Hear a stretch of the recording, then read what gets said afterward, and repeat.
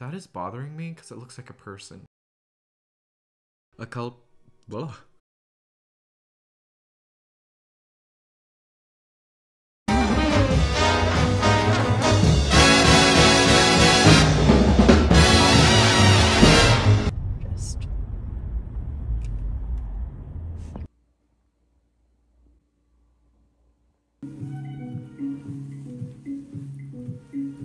Hi, hello. It's Wednesday, I think. Yeah, going to the city today. This is the fit. COS crossbody, Uniqlo U from last autumn winter. Loving it a lot. Little brown shirt underneath, a mock neck, and my little carpenter pants with the book pocket. Yeah, going into the city to get the Metro card, the LA Metro card, which has the Lunar New Year bunny on it. And yeah, I want to get that before they run out or they disappear. Yeah. And then, yeah, doing some eats, doing some boutique visits perhaps, but mostly eating. I feel like every time I go to a city, I need to like feast in order to get a grip on the beat of the city. I think I mentioned this in a book update, but like food writing and just like food, you really do get the heart of the city. Yeah, in dishes and bowls. But yeah, doing this today. And look at my empty bookshelf. It's empty right now because I'm planning to do like a build. It's already built, but like put books on this shelf with me kind of video. And I haven't really thought about what books I want to put on. Also, I haven't done a bookshelf tour, which I feel like I should do first before I work on that bookshelf. So those are the delays, ATM, and I don't got a lot of time. I think tomorrow I'll probably do the bookshelf tour. There's also like, I don't know how to format that. Okay, this intro's way too long, so have a good day.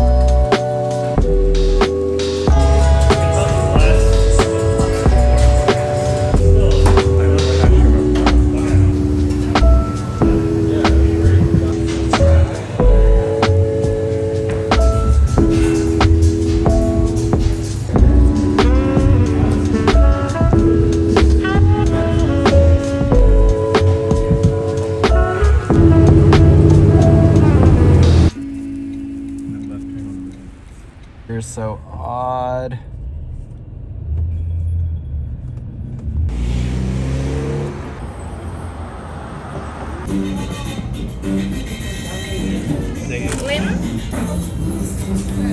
It's just like, this is what I'm eating.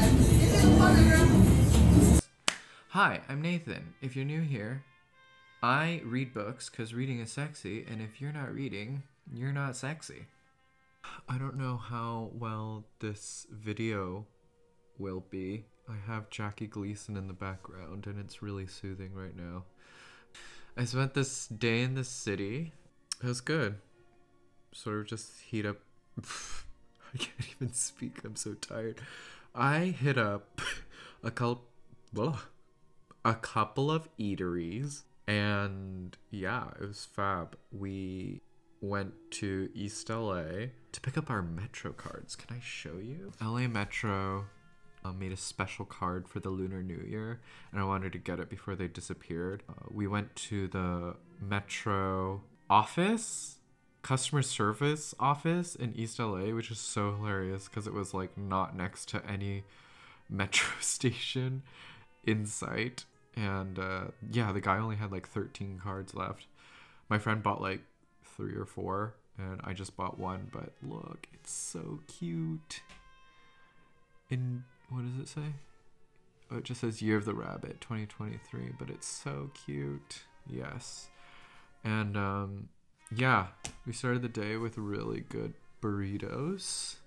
We got a chile relleno burrito with al pastor, and then we got to use our cards, and I went all the way downtown to get a lox bagel, which was actually really good. The fish was like really good.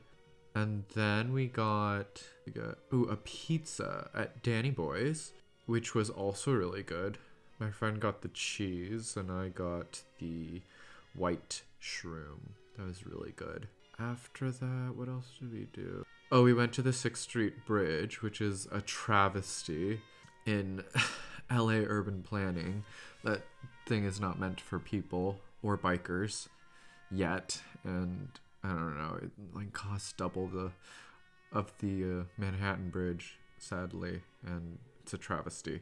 Yeah, then went to DSM. I tried the Marseille Comme des Garçons cologne, and I really enjoyed that. I might pick that up. And it was only $80. Sure, this tiny bottle, but I think I might pick it up. And then, oh, we went to this little bougie cafe and got a matcha because we were over caffeinated and thought matcha would help. It was nice, pleasant. And then we got like seafood tacos and tostadas, which were phenomenal. And then, yeah, sat through about an hour and 30 minutes of LA traffic, and it was the worst. It was fine. It was fine. It was a very warm LA day. It's quite nice. Oh, I have you propped up standing desk, and that is bothering me because it looks like a person, so I'll stand here. Book update. My heart, I just finished this, but y'all, I just finished Lucy by Jamaica Kincaid. Wow, I cannot stress enough like how I haven't read Jamaica Kincaid sooner, because she is incredible. The way that she dances around certain ideas to get to a specific point that gets to theme, and the themes overlap, and it's just gorgeous. It's a coming of age of a 17-year-old girl from the West Indies and comes to North America to work as an au pair. And it's less about her work and more about the relationship she has with women until you hit, I don't know if I should spoil it, but well, spoiler alert, until you hit the middle of the book where she's met with men, and you get to see how she experiences these relationships with men, and it sort of destroys her life. At the beginning of the book, I thought, oh, how tormentous she is, this homesickness and being aggravated by the little things the other women she meets, and even her own mother. She's got a couple of mommy issues. But she realizes that it's the patriarchal society that fucks her up, and after that, it's just a whirlwind of becoming, understanding of who she is, where she's from, and who she will be.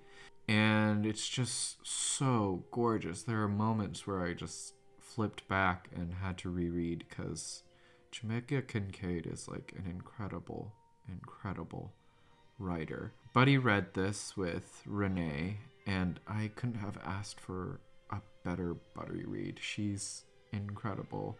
Just our thoughts and ideas exchanged about the relationship of women between each other, the mother-daughter relationship, feelings as verbs, and how we pit them against each other in order to create what is home.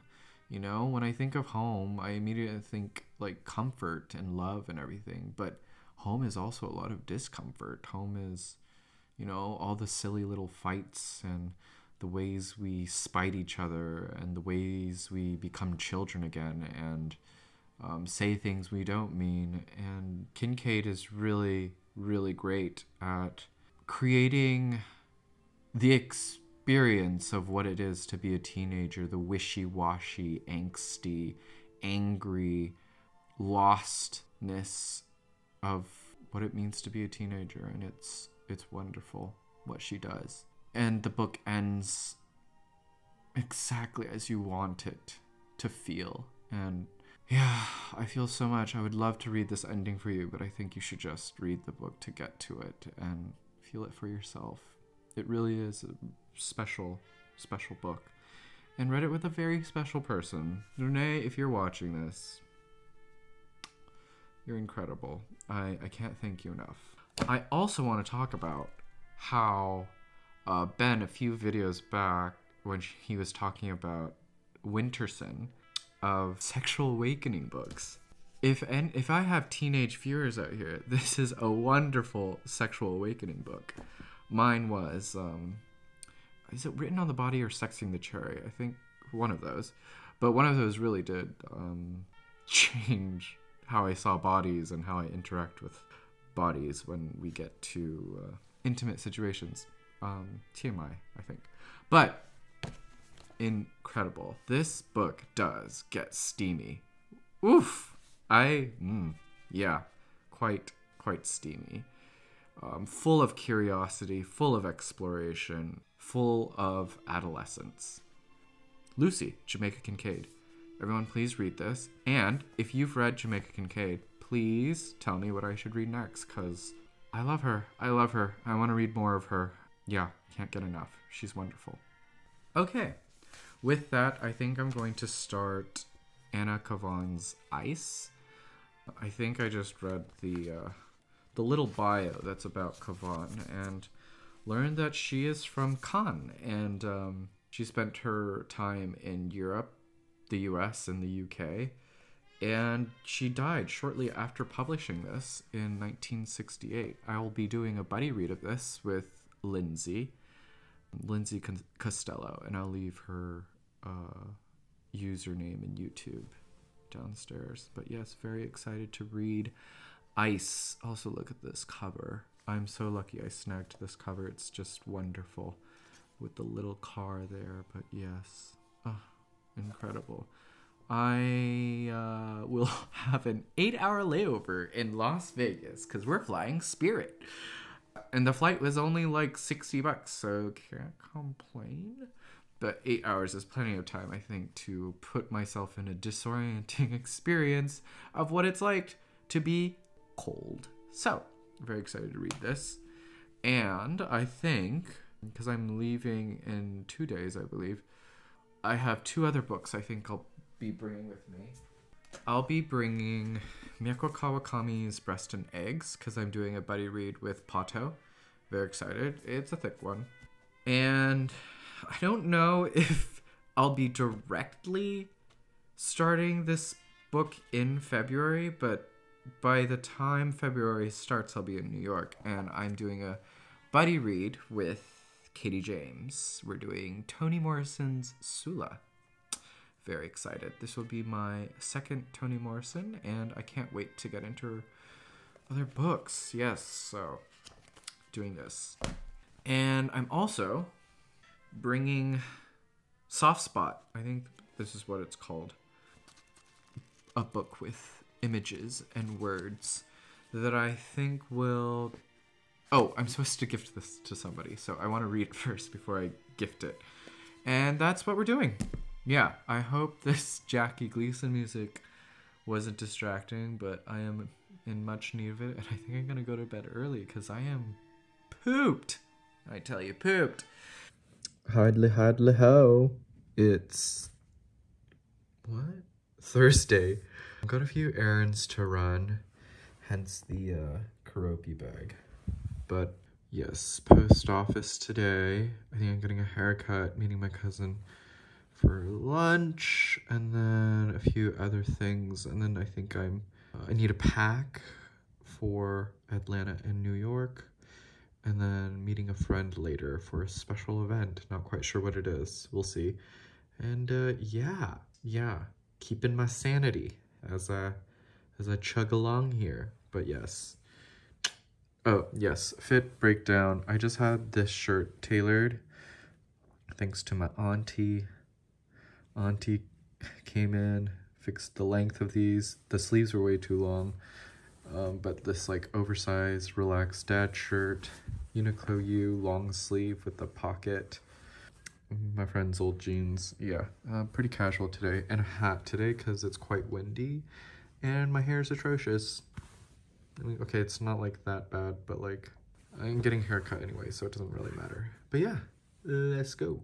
Oh, forgot. Of course, the COS crossbody bag and Starting Ice by Anna Kavan.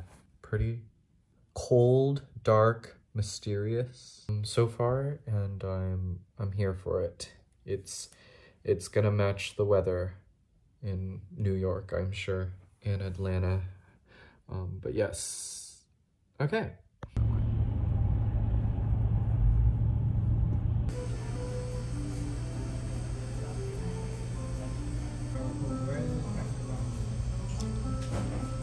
Your house. I go, this is the only one in the house I like. I don't like the one. Most of the time they cook outside and they eat out.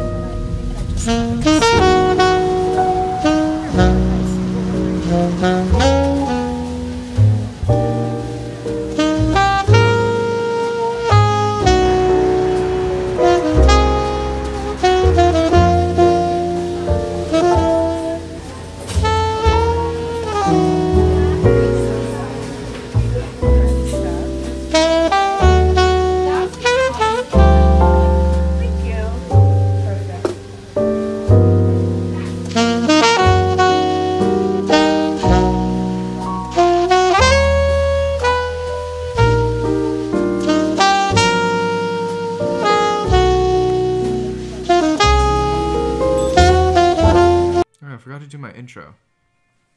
However I edit this. Hi, I'm Nathan. If you're new here, I read books because reading is sexy, and if you're not reading, you're not sexy. Okay, now time to do my outro. Be well, do good work, keep in touch.